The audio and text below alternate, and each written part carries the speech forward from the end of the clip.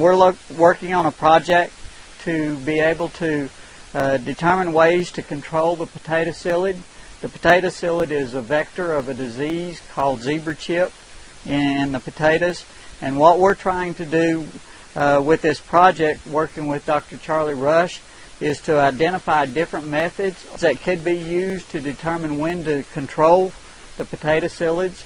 And so what we want to do is to reduce the amount of insecticides that's being applied, and at the same time reduce our incidence of our zebra chip.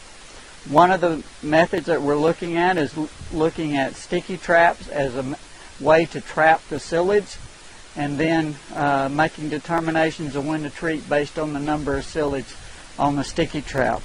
We also are collecting leaves and looking for immature psyllids. We are making decisions on making treatments based on the number of psyllids we have on the plants.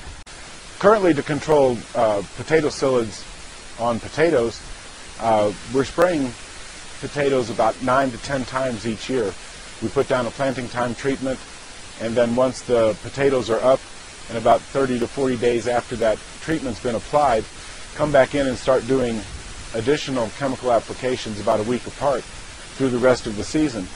My involvement with this research is to kind of look at the spraying sequences that we're doing currently, using standards that farmers have been using over the last few years, and then we're including different chemical compounds in some of those sequences in places of some of the traditional chemicals, and also hopefully in the long run maybe eliminate some of the sprays if we can get good control of the psyllids, reduce the amount of chemical sprays that are needed on a season, which would reduce costs, but still wanting to protect the plants from the psyllids and the transmission of disease. In addition, we're trapping potato psyllid adults on these sticky traps.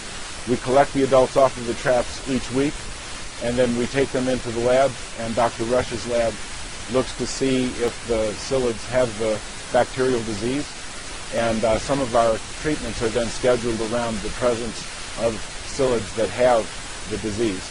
We planted these potatoes in the early part of April, and they came up about a month later. And so these right now, you can see these little tubers that are forming. These have been out of the ground now, the plants have been out of the ground for about 5 weeks.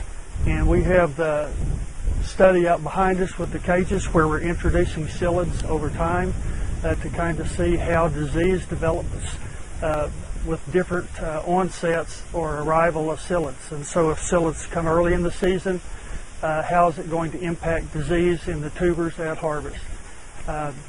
We're doing this in collaboration with Jerry Michels and Dr. Bynum in some of the chemical work that they're doing.